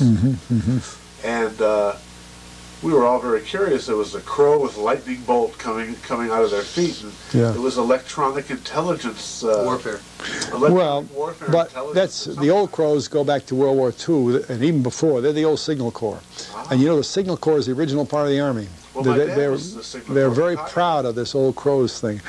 When we first went to Africa, we had to have navigation things, beepers up there, what we call radio ranges.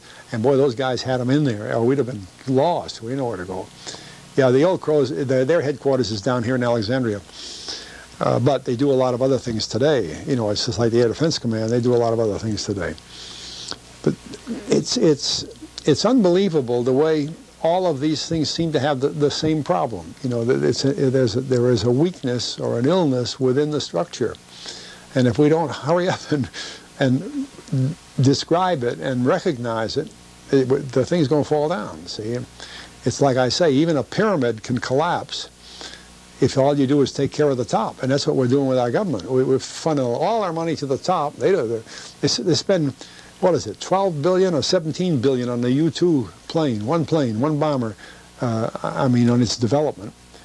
It hasn't been certified yet. The son of a gun still can't go through the basic certification program. B-2, you mean the B-2? The B-2. B-2, yeah. We're presently working right now with a B-2 whistleblower. With a B-2 what? A whistleblower. Oh, yeah. And she was working on the, she was working for Hughes, and she was in charge of the accounting, and she noticed that it was a cost-plus account, and that they were siphoning money off the B-2 radar and putting it to other accounts, and they were having the audacity to call the other accounts Wannabe Radar, Joker Radar, and she's in a suit right now with Hughes, and they've already offered her, between that and Lockheed, $15 million to shut up. And so we put in a application with the Stuart Mott Fund for Constitutional Government to get a journalism grant to hire a couple of guys that I know to write a big story. We're going to fly this woman to Congress, to Conyers' office, because Conyers hates the B-2, and we're going to team Conyers up with this woman, speak in front of Congress, expose them, and not that it's going to change the world, but a little bit helps. Yeah, well, that's prevalent today. Ernie Fitzgerald, an old buddy of mine. I've been talking to Ernie all about this. Ernie's the one that we put the application in. Yeah, well, and Did he tell you about the C-17, the airlift plane?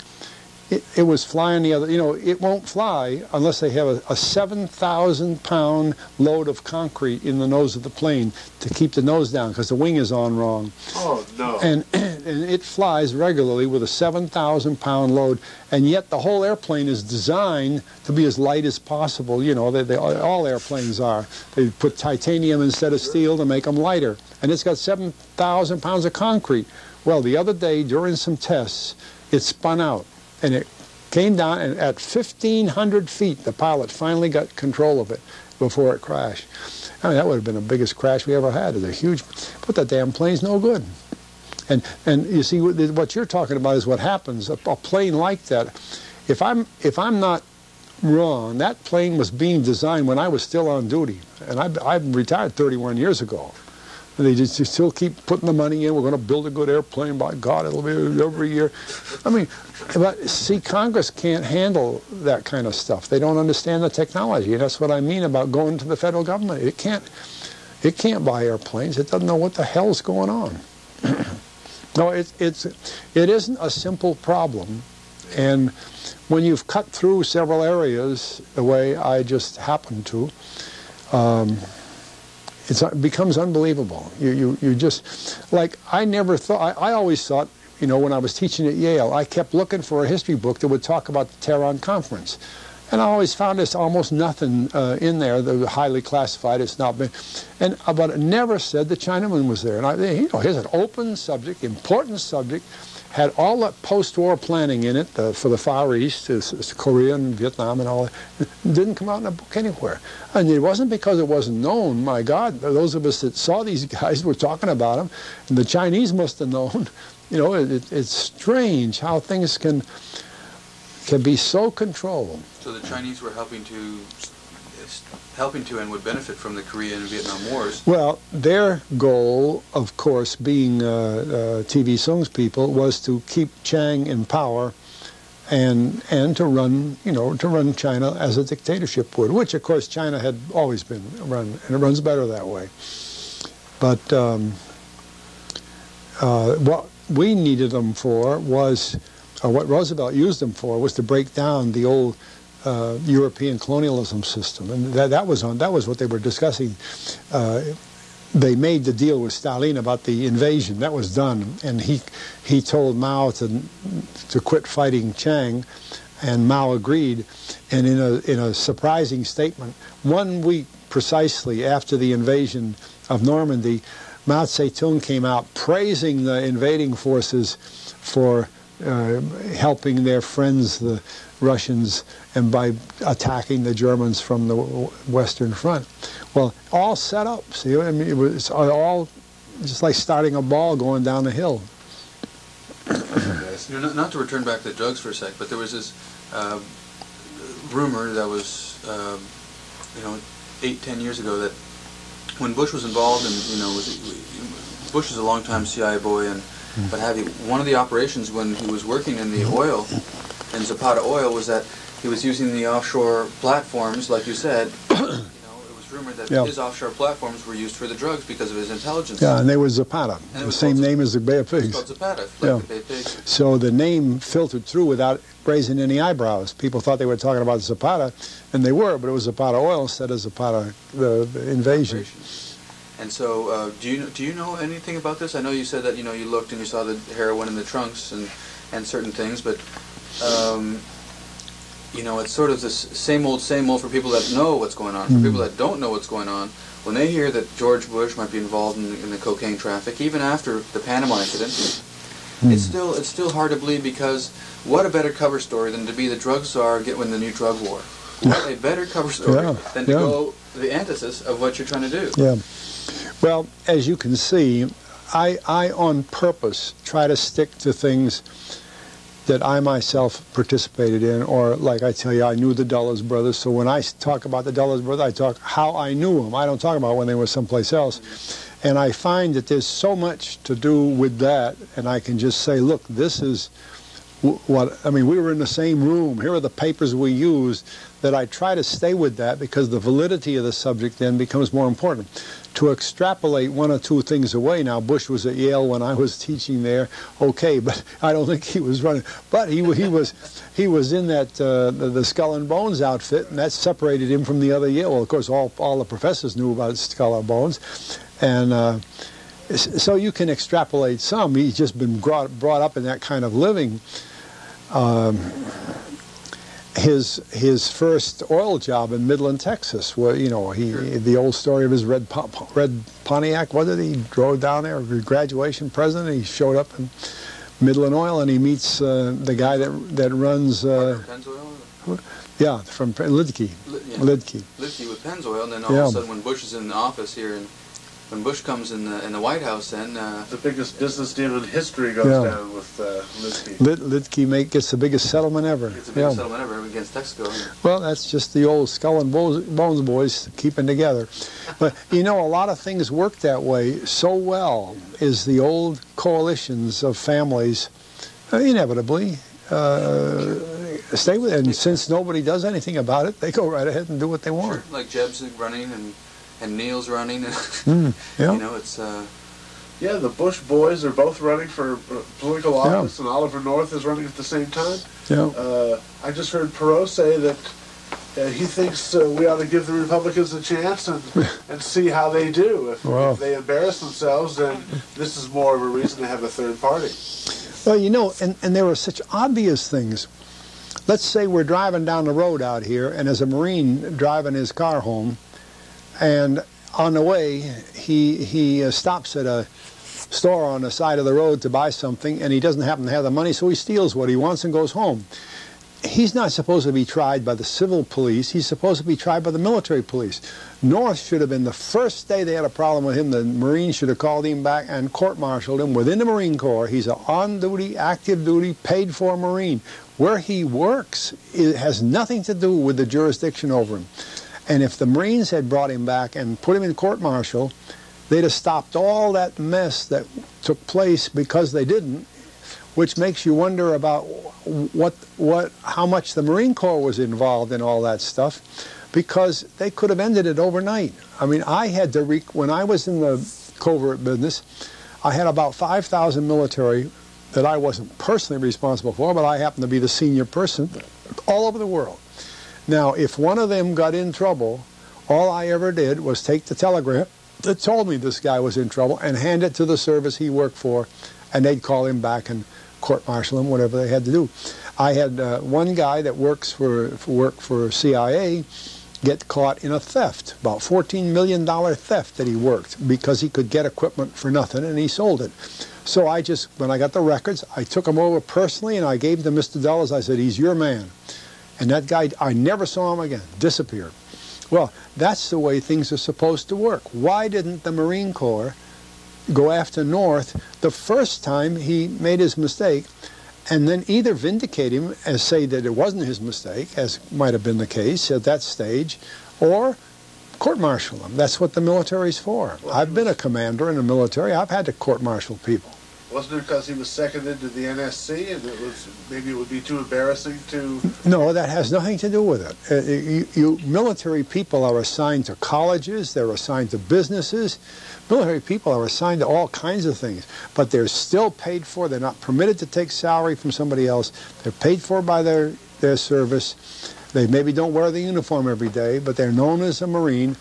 And the Marine is responsible. The book of court-martial, the Marine is responsible, and the Air Force. I've had to take Air Force people up and have them tried. But I mean, that urge to cover up that we see all over the government. Oh well, but that's abuse of the thing. The system should work the other way. See. Yeah. And especially in the case of people at the, I mean, if it had been an Air Force guy, I wouldn't have let him stay 5 minutes and embarrass the ball. I'm the one that mentioned Butterfield and got Butterfield knocked out of his job. I did that. I knew Butterfield. He was in my work. And when the son of a bitch was lying to people, I had to tell, and they got him out of there. Well, it was done for him, just objectively. He didn't mean anything to me, but he was hurting the Air Force. So I told Daniel Shore, I said, that son of a gun he's your problem. We'll get him back in the Air Force. Well, I had retired by then, but I knew the system. I knew how it worked. No, but that's the way things are supposed to work. That's the only way you can keep control on people. Because, see, they get up in the NSC, they know nobody up there is their boss. They're just sitting there. Yeah. There's an awful lot of stuff done like that. And I think it's done on purpose. Because the Marine Corps knew he was from, they're paying him every month, you know. That's right. When Lansdale was in the Air Force, you know, everybody figured he was in the Air Force. And he got assigned to this office in the Secretary of Defense office under this General Erskine, and because the CIA wanted him down there. And then a little later, the Air Force assigned me there as a senior Air Force officer in the area of the immediate office Secretary of Defense. So we were in almost adjacent offices.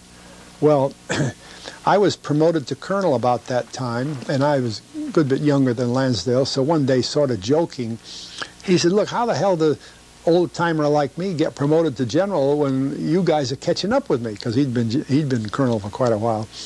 And I said, it's a cinch, Ed. You want to get promoted? He says, yeah. So I went up to my office, dictated a letter to my secretary, sent the letter to Alan Dulles, and with a little note over it, and I said, Mr. Dulles, if you sign this letter and send it back to the Chief of Staff Air Force, Lansdale will be promoted to general. You know, you're paying him. I mean, Air Force, CIA's paying him, not the Air Force. Think of damn what rank he wore. So by God, that letter came back. Old Kurt LeMay was the Chief of Staff of the Air Force. He called me up. He said, I don't know who, he had a list of guys who were going to be promoted to be a brigadier general. And he said, I don't know this guy down here, and the personnel people don't know. Who the hell is this guy Lansdale? General, don't worry. That's Alan Dulles, man. You don't pay for him. You don't retire him. You don't have anything to do with him. He's working down there in cover stuff. Okay, he picked up his pen, signed the promotion for all the guys on it, including Lansdale. And I went down to Lansdale that afternoon. I said, Ed, did you get your star yet? He said, no. He said, what are you doing? I said, just sit tight. While I was there, the telephone rang. Personnel called him, said, come up and see us. So he was just a general on paper. He No. He was a CIA man. I understand. Yeah, But he wasn't really a general. Well, no, he wasn't real Air Force even. He wasn't even, you know, he was just nothing. A general was his cover story. He didn't draw a pension after he retired. Well, sure he did, but he drew it from CIA. Oh, that's what I mean. Yeah. Okay.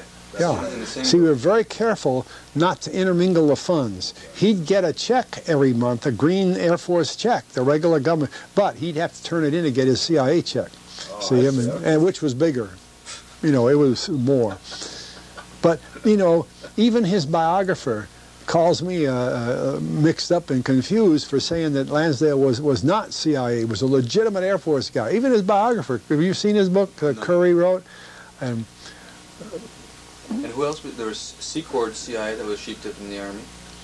No, he's real Air Force. Secord real. He used to be in my program. North used to be in my program, but further down, he was a kid. He worked for Secord. He worked for this general called Adderholt. And Adderholt worked for me. Then Secord and North worked for him in Thailand. See, so what they did is... Secord and North were doing with Thailand, and then they were doing drugs. They found out what our system was. See, if the agency come to me and they need 50 rifles, I could fix it so that 50 rifles would be acquired from the Army for the Air Force. Well, the Army didn't give a damn giving rifles to the Air Force. Then my Air Force unit was a phony one. All it was a telephone and a drop, so that when the phone rang, it said, I'm Major Johnson. There's some guy there.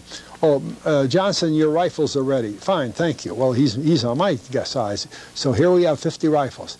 Now, nobody knew they'd been transferred. I could sell them. Nobody knew. So Secord, who's a pretty sharp old bastard, and North figured that out. And every time there was an order, they'd increase it a little bit and sold them. And they were millionaires. In fact, I think they still are. And so Secord North, most likely in Thailand, aside from military, were also involved in the drugs. I don't know it, but I could assume it, because they're right in the middle of it down there. Sure. And when I was it's in the lifeline. And then, you know, he goes into, like, now he's working in Latin America, and he's caught red-handed, and of course... That's another thing. He's making money in Iran to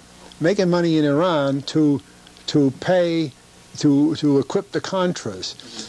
The United States doesn't work that way. We never charged anybody a penny to equip the Bay of Pigs guys, the Cuban exiles. It's a part of our activities. We were funded in my work. We were funded to do things like that. He didn't have to sell anything to get what they're doing. They're selling the stuff that was ostensibly going to Iran. They were selling it to them, taking the money, put it in Switzerland. Sure, and then use the cover And story. the Contras didn't get anything.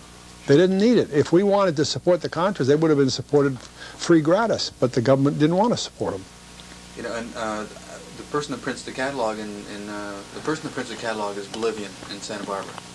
The printer of the catalog is Bolivian, and he always thought the material was a little bit bizarre when it would come in to be printed, until he went back to Bolivia, and at the time he was in Bolivia, the Bolivian papers were following a story in which an Australian and a French journalist were killed. And the whole Bolivian papers and all the transcripts saying that they had stumbled upon and they'd come upon all of Oliver North's cocaine fields and some of the control. And so we have those papers in which Bolivian papers discuss that kind of stuff. Yeah. And not that they're Oliver North's cocaine fields, but you know, whoever gets to run them, you know, whether it's you know, Pablo Escobar or some big thug that we prop up, and yet they do all the work, and we get the nice. You know, nice cut. There's a lot of activity there. You know, after I retired, I worked for an aircraft company, and they sent me to Peru. So I worked in Peru for. I never really rented a house or anything. I lived in a hotel and would sort of commute back and forth. But I was there for 9 months, working steadily, and I was a civilian. You know, so walking across the main square in the middle of Lima. And there's a beautiful old hotel on the other side, and called the Bolivar, Simon Bolivar, you know, that they call the Bolivar Hotel. And right on the corner is a door you can walk into, and there's a marvelous bar. Every bar should be made like that. It's just low ceiling, dark, few lights, nice bar, nice comfortable chairs, wonderful bar in this old hotel. So I push open the door, and it was broad daylight outside, and the bar is practically black, so I'm blind when I get through the door. And I knew my way in there all right, and I hear some voices that I recognize. I said, oh, geez, I know those guys right over here. But I thought, I don't talk to them, their agency. So I went straight ahead to the bar, fumbling my way through. And I get up the bar, and the bartender knows the symptoms that I can't see, and he says, what do you like to have? I said, well, I'll take a martini. And I stand there at the bar. A little later, a guy's right next to me, and he has a cigarette out, and he said, hey, buddy, you got a light? And I looked to see, and I knew him. And I said, I don't smoke, but the bartender right away already had a lighter lit. And he said, you clean? I said, yeah, I'm just civilian down here. Oh, and I said, how about you? He says, we're okay, come on, join us. Well, without that, I couldn't, see. So I went to join them, 3 guys. They were just down from La Paz, Bolivia. They had just come in. The day before, they had gone down there and overthrown the government of Bolivia. It was Paz Estensoro, he was the president, and they threw him out. The way they did it is they put a big Lockheed Constellation up there at the airport, and they sent him a note and said, you and anyone you want to take with you and anything you want to take with it, put it on that airplane, you're leaving. And he said, if you get on that airplane, you got no problem. Well, what they all knew was Estensoro had been president of Bolivia twice before. He had been thrown out twice before. He's still alive. He had been Hitler's president of Peru when Hitler was in the Lufthansa airline, like our Pan American, was the CIA for Hitler, and they were able to get Estensoro to be head of Bolivia. Bolivia is a very political country in that they overthrow guys easily as a matter of business. You know, they're accustomed to it.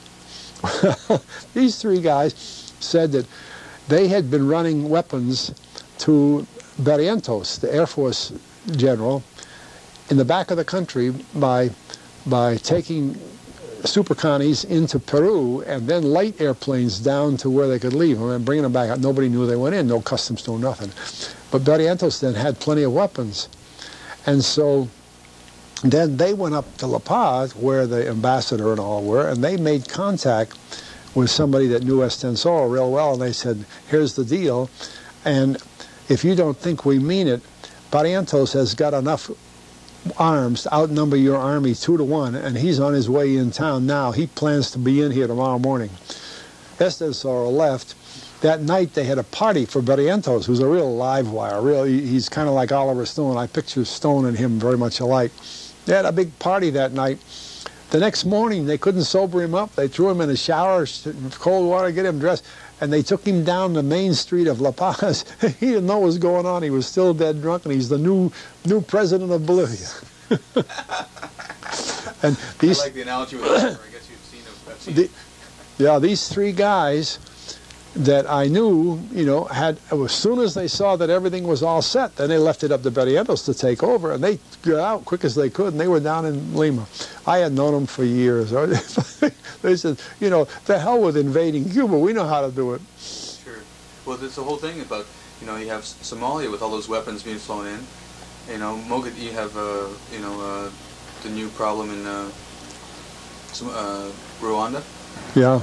And, all the place. They're just throwing weapons around, causing trouble. Yeah, come out as heroes. Making money. Yeah. No, it's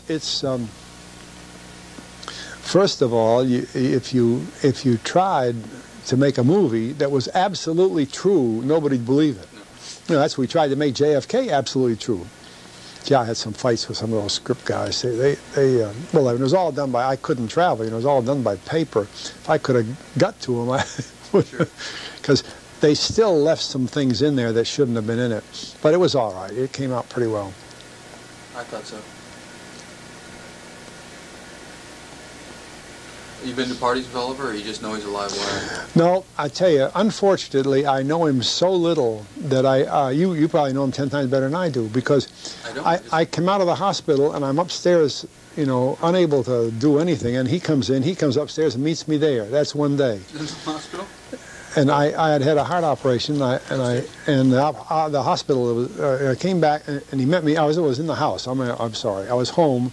But I couldn't come down the stairs, so he came upstairs. There's a little sitting room up there, where my daughter's computer is all it is. And he came up there, real nice. Came up, and we sat and talked, and that's one day. His great big long limousine filled the whole cul-de-sac. And then he wanted to get everybody, the whole film crew, the cast and the writers and everybody together one time when the thing was going to start. And that was about... with you? Yeah, with January something. He wanted me to be there. So I said, I think I can make the air trip. If you're real sure that I'm taken care of when I get there, I'll try it. I said, but I think I'll have to have first class thing because I don't want to have any trouble getting in and out of things. So everything was arranged beautifully, including that he let me have my daughter fly on him from Santa Fe. And she was at the airport when I landed. The timing was beautiful, and we went to the hotel. My daughter stayed with me, a friend and nurse, and so she was there all that. Well, that was only 2 days, and I came back. So I met him those 2 days.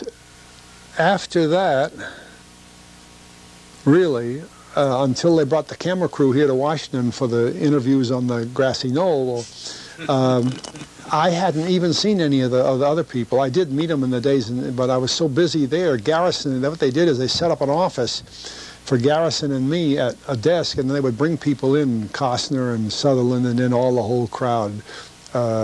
So that, like, the guy that was interesting was the young fellow that played Oswald. Gary Oldman. Yeah, because he had the newspaper idea of Oswald, see, and I said, now wait a minute. Oswald was a goddamn good Marine. He was a select Marine. We knew he was a credible guy, and right away you could see Oldman kind of standing up straight instead of, and he plays the part right away. And then the little Polish girl that was Marina came in, and they probably had met, but no more than that, see. And there's some little scene And all of a sudden, he becomes a real superior Oswald instead of the clown we hear about. And it affected her. You could see her, and they were both such perfect actors and actresses that right there in this little office with just Garrison and me, they changed. As we told them, you know, he said, "What kind of a character is he?" And she was talking about what kind of a girl was Marina, and they just fixed. It was wonderful to see that. Well, I regretted I couldn't go back and stay closer to it, but really, other than letters, we exchanged tons of letters, and he's a very literate type writer, and he can say what he wants. The introduction in your book was beautiful. Oh, yeah, what a deal. And his letters are that way, too. So we know each other and have a very, I think, mutual respect for each other, but it's not a close social arrangement or anything. Well, it's the same thing here. That's great. Because he really does love you then a lot. He's a nice man. Hey, Pat, you know, I can't crawl across the floor. Oh, come on in.